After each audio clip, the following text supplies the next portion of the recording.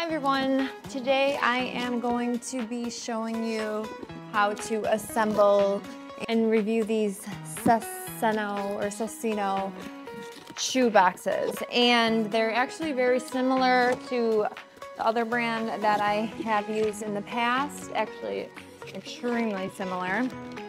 They come with a bunch of these, and then they come with the back of the box and the front of the box, and this is a door that opens. All you have to do is the first step is there's already pre-made creases, so you just make it into a box. I'll show you closer. You can see these are already pre-folded, so you just have to follow that line.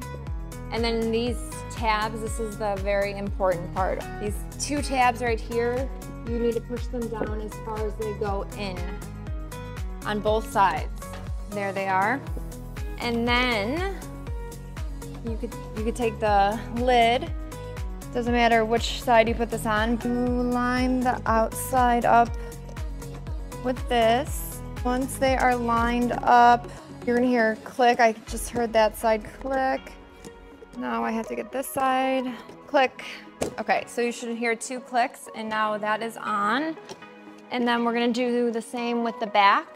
There's these lines around here. You just want to place the rim of the plastic in those indentions all the way around. There we go, okay.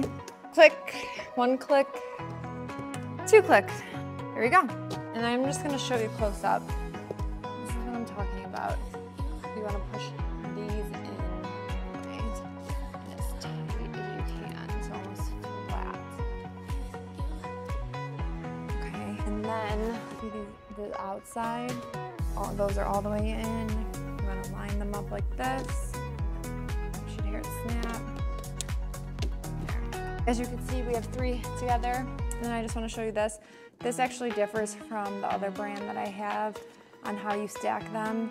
This indention gets lined up with this indention to stack them. So you kind of just slide them on. So you could stack them on top of each other.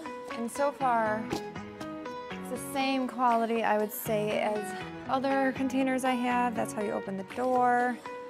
There is holes in the back, so there's ventilation. The other brand I do have, though, they have a better mechanism of holding them together, so they won't fall like that. So that's the only negative I would say about these. Easy assembling once you figure it out. They look nice. I just don't like the stacking mechanism. But other than that, they're high quality.